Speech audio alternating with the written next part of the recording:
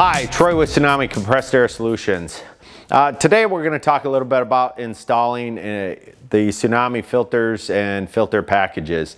One of the things that I like to mention is most air systems have their drops coming straight down off of their main header piping.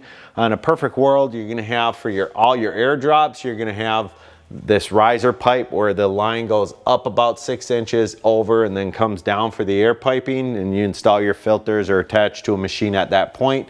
And these straight legs coming down are called drip legs, and that's where you want water that's in that air piping to run down to and have it removed with a manual drain or optimally with some form of automatic drain.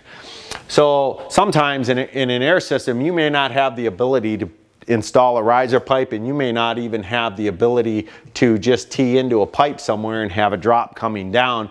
And so the nice thing about the Tsunami products is all of our filter packages start out with our Tsunami Water Separator, and if you're installing just the water separator or filter package, in essence we replumb this riser system for you, and it's built right into the Tsunami Water Separator.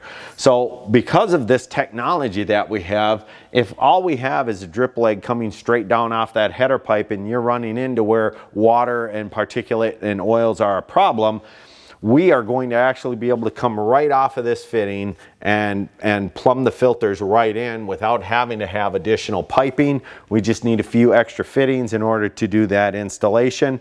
Whether it's just the water separator or some form of filter package, we're going to be able to install it and have it go, providing clean air to your application. So in this instance, what we're going to do is very simple. We're going to get a adjustable wrench on this aluminum piping, and we're going to loosen up the coupler. And what that does is it's loosening up the O-ring seal, so I can move this and I'll be able to remove the electronic drain.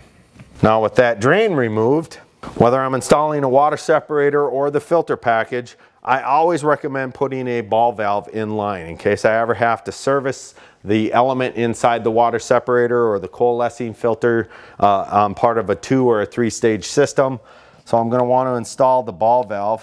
Now all I need to do is pick up a couple 1/2 inch NPT fittings at the hardware store, get my 1/2 inch ball valve, make sure I'm going in the direction of flow.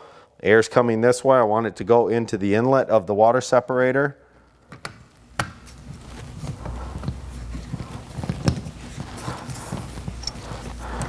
Now obviously it's important to make sure that you're snugging all this up, and the nice thing about some of these aluminum pipe systems is you're going to be able to loosen it and take it off. So you're going to install it, and then normally I'm going to clip that air system, and it's just going to hold that filter. If I'm concerned about the weight, Tsunami does have a universal mounting bracket available.